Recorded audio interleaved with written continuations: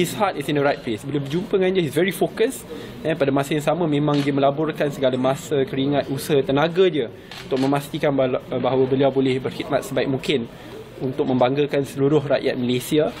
I think with that winning mindset yang dia ada, perjuangan yang sangat kental, I think he can pull off a wonder at the Olympics next year.